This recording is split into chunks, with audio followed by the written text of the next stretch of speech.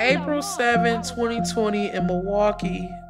It was terrible. At the beginning, I didn't know that I wanted to tell a story about voter suppression. COVID was spiking. I had to really choose my health over exercising my right to vote. I was terrified for my life to vote. People are going to look back at this election and say that it went off as well as it possibly could. And I remember leaving angry.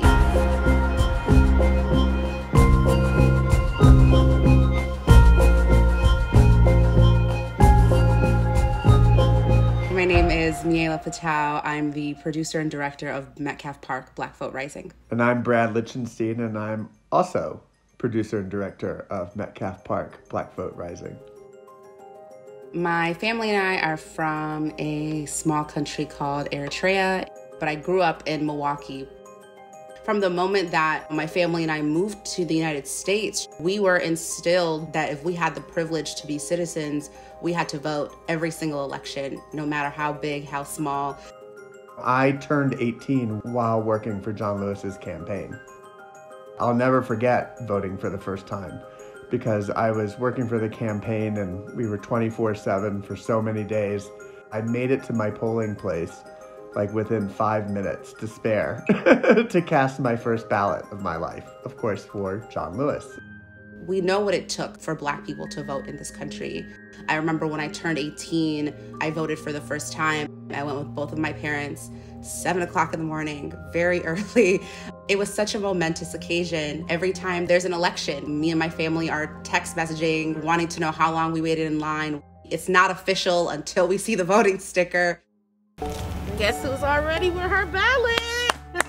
Going to the box today. METCALFE PARK, Black Vote Rising is a story about two dynamic Black women organizers in Milwaukee who are making sure that they organize their community so that the votes in their Black community count in the presidential election.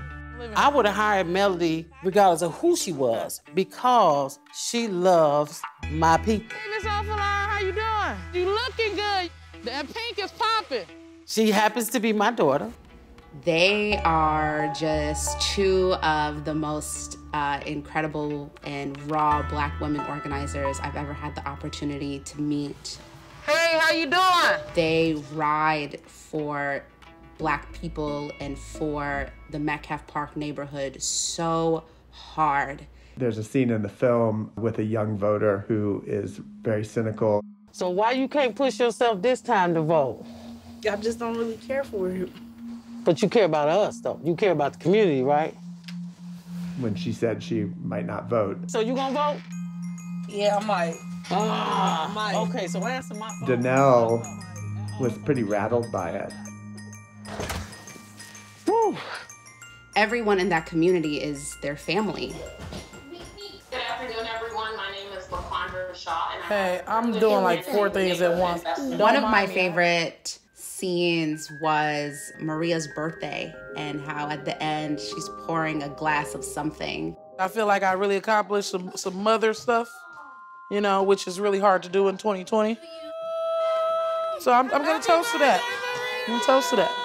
What I love about seeing Melody catch a breath really humanized her, but really humanized like Black women and Black women organizers. Although we appear to be resilient and invincible, sometimes we need a break. Oftentimes we're planning our kids' birthdays last minute like any other person.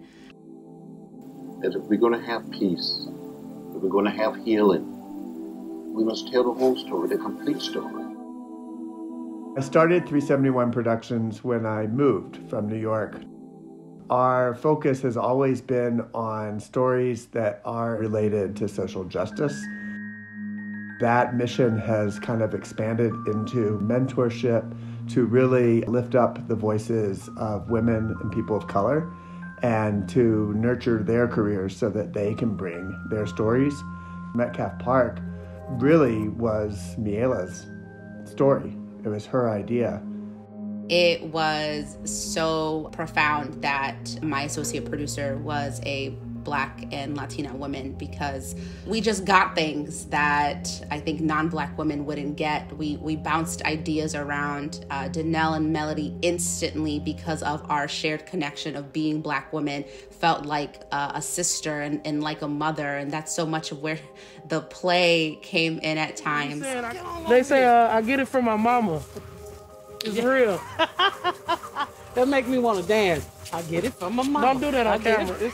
I just learned that there's no better person that can tell a story about a Black woman than a Black woman. And Brad. That's not true.